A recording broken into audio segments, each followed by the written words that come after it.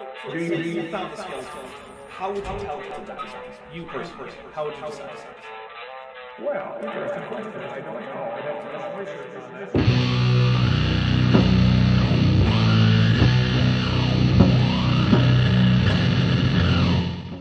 Hey there, YouTube, the Dapper Dinosaur here. We were just told that because creationists don't understand the evolution of giraffes, that somehow disproves evolution. Let's see what else we got. I have shared that on university campuses just full of atheists and evolutionists. And I've said, okay, somebody tell me, how did that evolve? You know what their answer is? Given enough time, it'll happen. I said, well, what's the mechanism? First, what that probably means is he wasn't talking to students who are actually studying that field. College kids aren't just paragons of all the subjects one could possibly learn. They are themselves merely students and have focuses. But anyway, the mechanism is good old-fashioned natural selection and mutation. That's all that's needed. No endosymbiosis, no sexual selection, no neo-functionalization of horizontally transfergenic material. Nothing fancy like that. Just mutations to developmental genes that are selected for. Over time, it'll show up. Okay. I mean, they don't have an answer because they don't have an answer. Right. God had to do it, just like he says. So while asking students about this, it seems that Dr. Martin never bothered to check on what professionals who actually study this said, because if he had, he'd realize that there is in fact an answer. He doesn't have to accept it, but it exists. He spoke it into existence. And you think about that. Look what he spoke into existence. Animals that can live in the jungle, animals that can live in the ice and snow, totally different diets, totally different feet even. So they can run like a polar bear. Different kind of feet. So it can run on the ice, doesn't slip. Polar bears grow hair on the bottom of their feet for a better grip on ice and insulation to avoid frostbite in their toes and feet. I'm not sure what about that is a problem for evolution, nor why animals adapting to very different habitats is a problem. That's kind of the whole point of evolution, organisms adapting to their environment. Pointing out that the world is the way evolution would expect isn't really an argument against evolution. So in the winter, its hoof gets hard so that it can chip through the ice. Polar bears don't have hooves. What is happening right now? Does this man actually think that polar bears have hooves? In the summer, it gets soft so it can spread out and walk on top of the tundra so it doesn't sink in because the surface is going to thaw. I mean, God thought of every detail. The caribou, total different digestion in the winter than in the summer. Fun thing, biorhythms are controlled by both external cues and genetic factors, the latter of which are subject to natural selection. So I'm glad that Dr. Martin has scads of incredulity, but that means nothing in science. All right? In the same animal? Same animal. No. And in the winter, it eats snow. In the summer, it drinks water out of a stream. What's the difference? Well, when it eats snow, it's not getting minerals.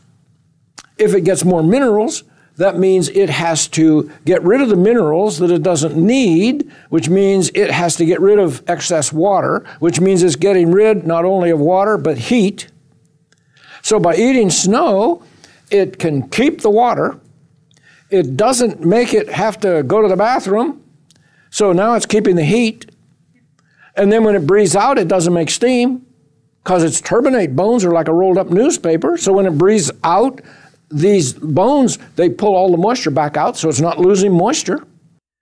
Remember when this was all about differences in digestion and now we're just talking about water retention? Pepperidge Farm remembers. I mean, God thought of everything. I mean, jungle animals. Well, we're not going to go there. But I mean, the same thing. You're thinking, wow, this guy has no argument beyond cool animals exist. So before the flood, I think everything was still eating plants. Yeah. Now, can lions eat plants? Can lions put plant matter in their mouths and swallow it? Yes. Can lions in the wild live as vegetarians? No. Their teeth can't effectively process plant matter, they have essentially no ability to digest cellulose, they have a severe taurine deficiency that really can't be made up for by eating uncooked plants, and their digestive tract is too short to effectively digest plant matter. Well, of course they do. Well, your cat gets sick. What does it do? It goes out in the yard and eats grass, eats whatever it can find. Mm-hmm. Yeah, in an effort to vomit, the plants are serving as an emetic, not as nutrition. This is like pointing out that sometimes humans have taken ipecac, formerly used to induce vomiting in medical contexts, and then saying that therefore humans can live off the stuff exclusively. I promise, you'll starve if all you consume is ipecac syrup.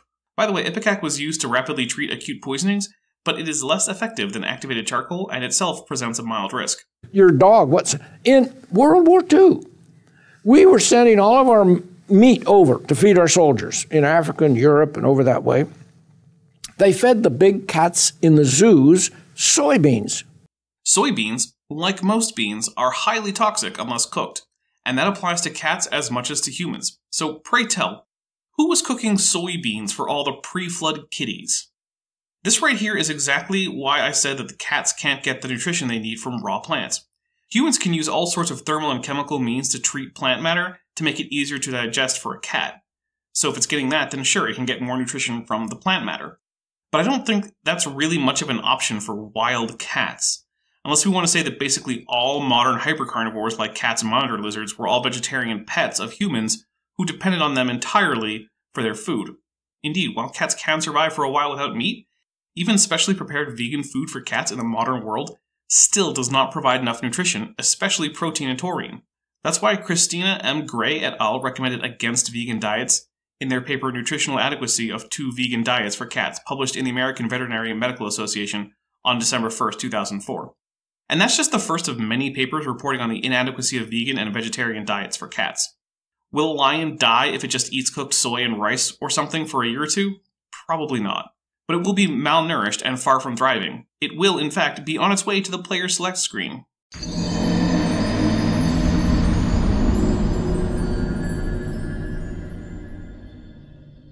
They thrived, okay?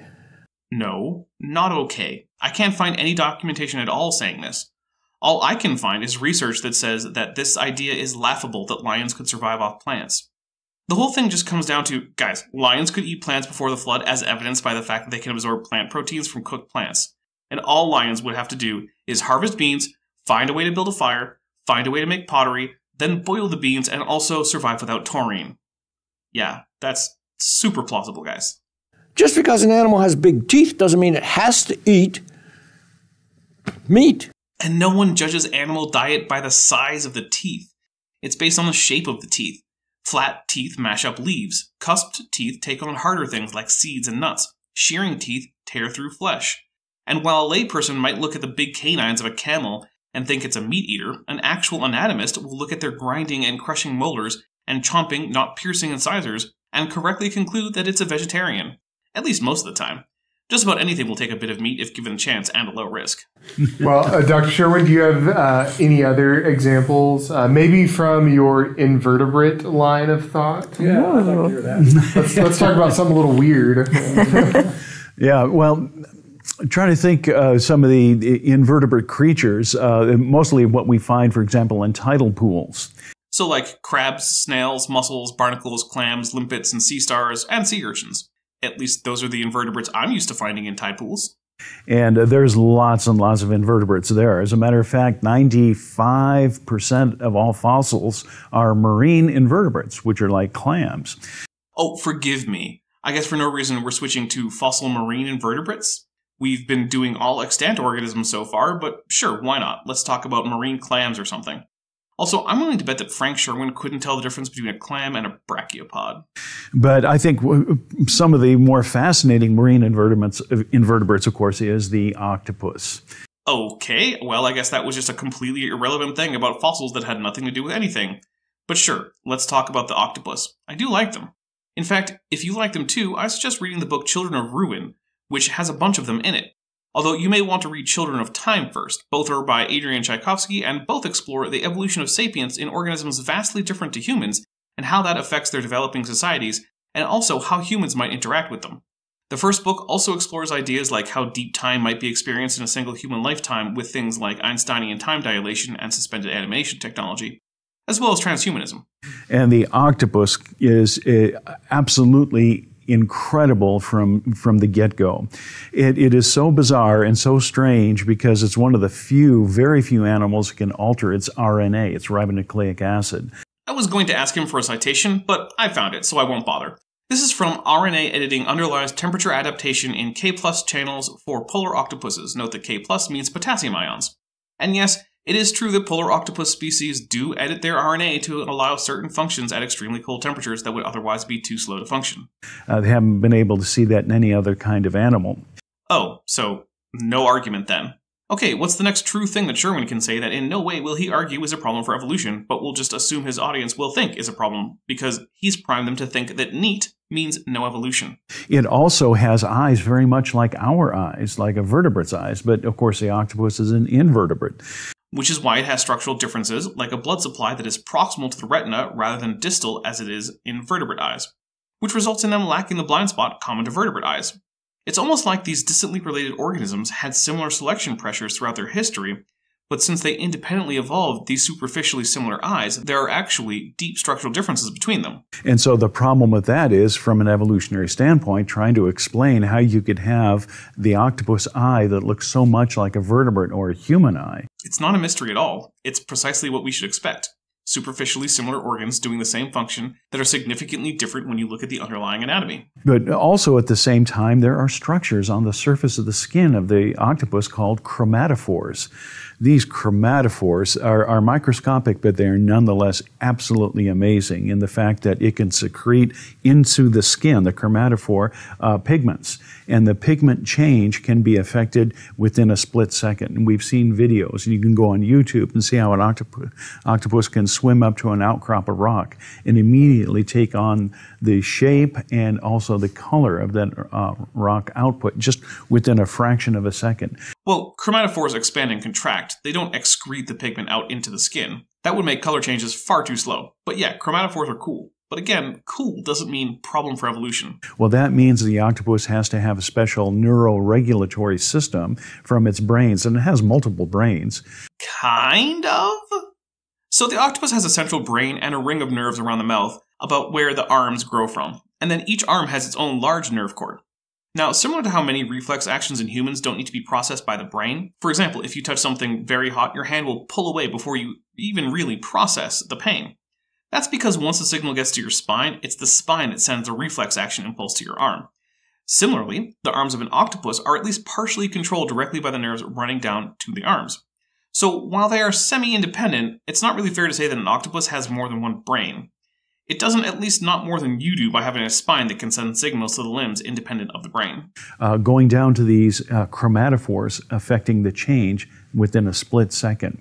In fact, no, the chromatophores are controlled by the central brain, not the nerves in the arms.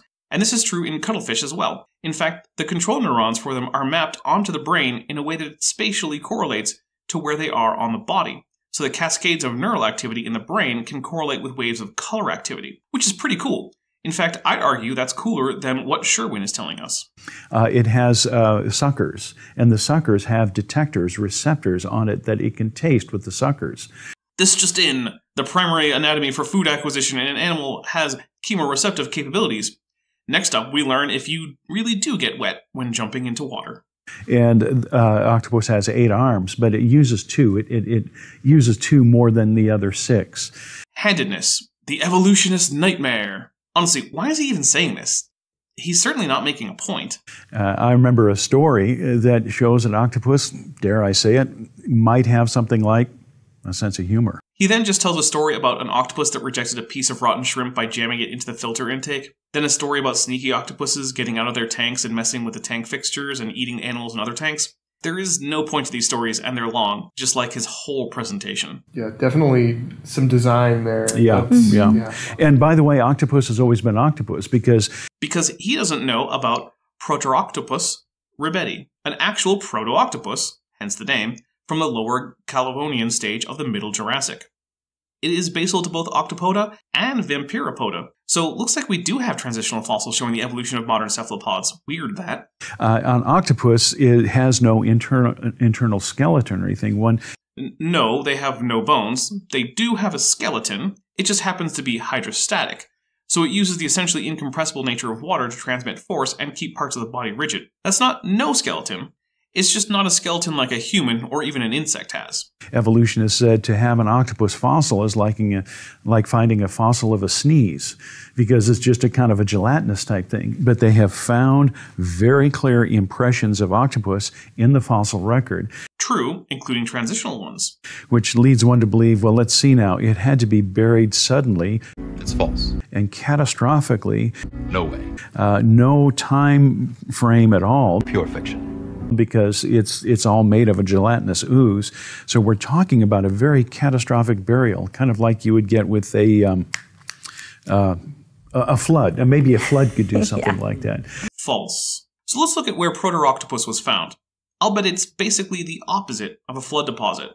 Oh look, I just checked, and it was found in the La Volte Lagerstadt in France, which is, and I quote here from Charbonnier et al., a low-energy and deep-water depositional environment. Si vous préférez, le papier a dit un milieu de dépôt comme sur une tranche d'eau importante. Who could have ever guessed that he'd be exactly wrong about the kind of depositional environment that results in excellent fossils of invertebrates without hard parts? I am shocked. Shocked! Well, not that shocked. And not only that, but giraffes have always been giraffes. Ah yes, I forgot that animals like Cephalotherium giganteum, Giraffocarex punjabiensis, and Brahmatherium megacephalum just never existed. Those fossils were planted there by Satan to trick you. If your elitist East Coast evolution is real, why has no one found the missing link between modern humans and ancient apes? We did find it. It's called Homo erectus. Then you have proven my case, sir. For no one has found the link between apes and this Homo erectus. Yes, they have. It's called Homo habilis. Aha! But no one has found the missing link between ape and the so-called Homo habilis. Yes, they have. It's called Australopithecus africanus. Oh, I've got you now. Fair enough. But where, then, is the missing link between apes and this Darwinius macilli? Answer me that, Professor. Oh.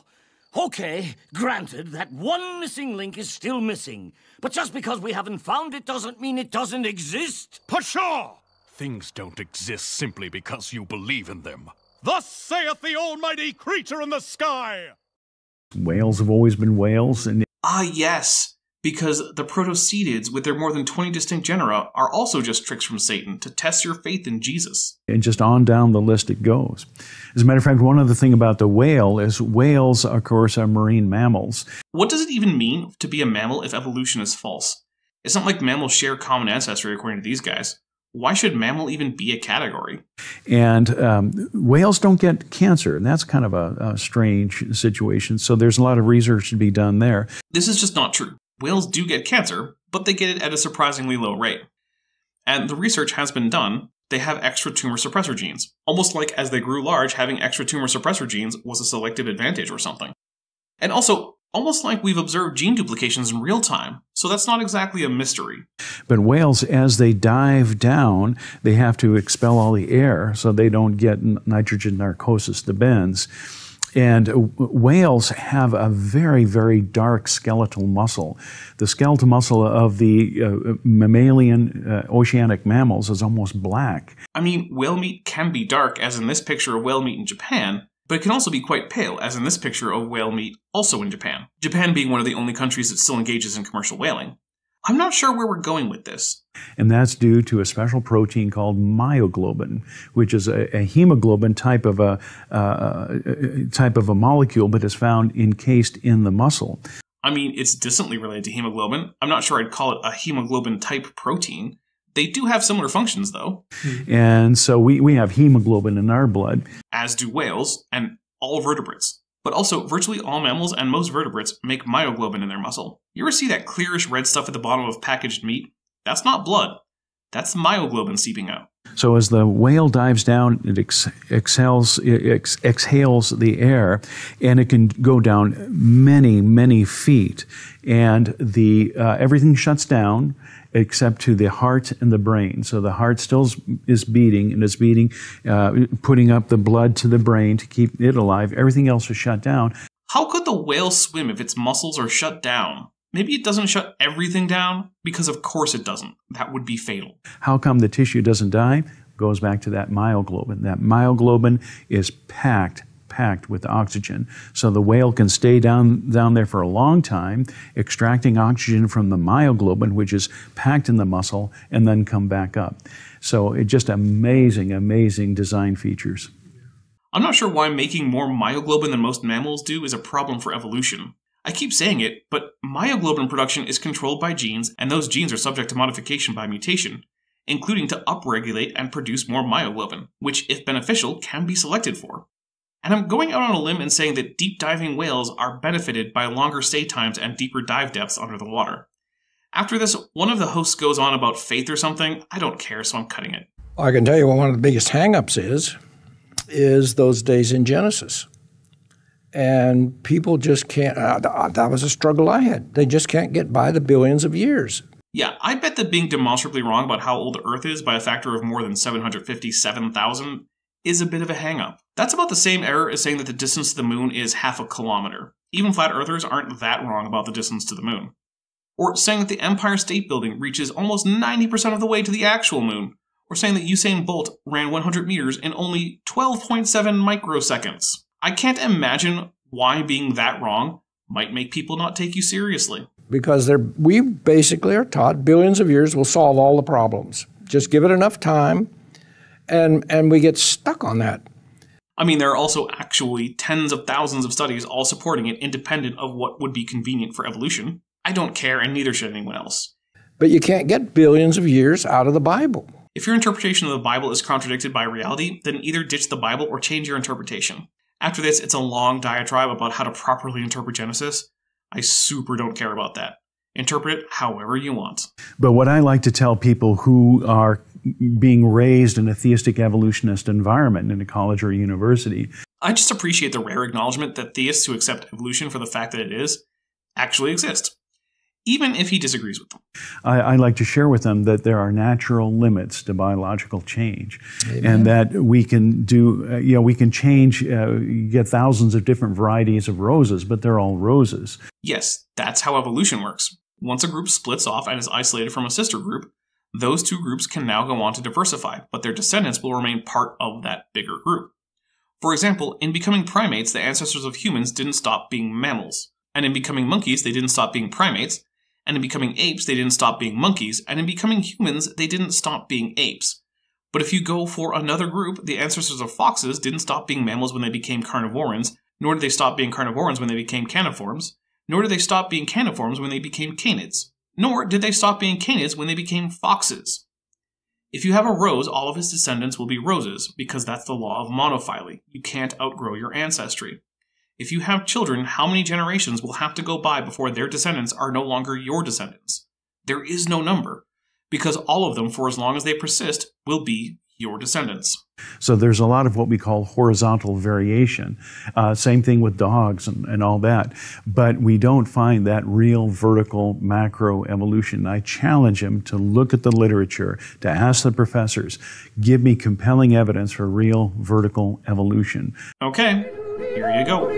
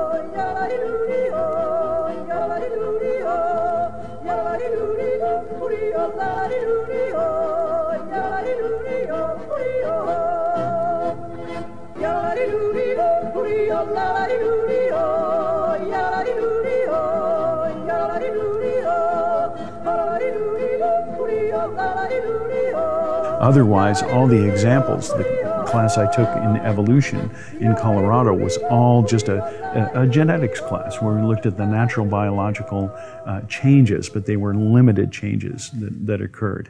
Limited by what? In what way? I mean, in principle, any given change to a genome is at least possible, from whole genome duplication all the way down to single nucleotide point mutations. What limits this? He won't say, it's just a catchphrase. There is no mechanism limiting the population genetics of organisms to certain boundaries.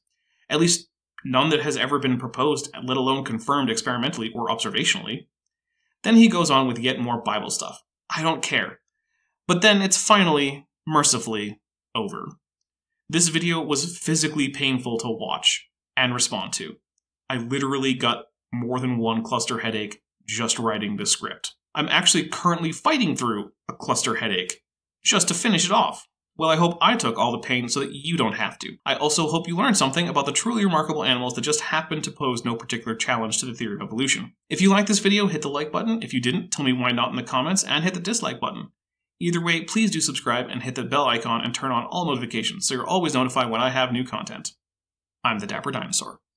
Thanks for watching, but before you go, I just want to say a special thank you to my channel members and my patrons, especially those pledging $20 or above. Bob Knob, Work in Progress, Vanthoven, Tapioca Weasel, Denny5252, Ian Chen, Landon Knoll, Mabdy Babdy, McSpooks, Sphincter of Doom, The Venerable Bede, and Atheist Animal. As you probably know, YouTube is a very volatile platform, and from month to month my income on the channel can swing wildly. But the people you see on screen are directly supporting so that I don't have to worry too much about that, and the channel can keep going as it is, and perhaps even improving. If you'd like to join this team, there are links below to join the channel or in the description to join the Patreon. The Patreon starts as low as $1 a month, and the channel memberships start as low as $1.99 a month. On Patreon, you can even get a discount for pledging annually.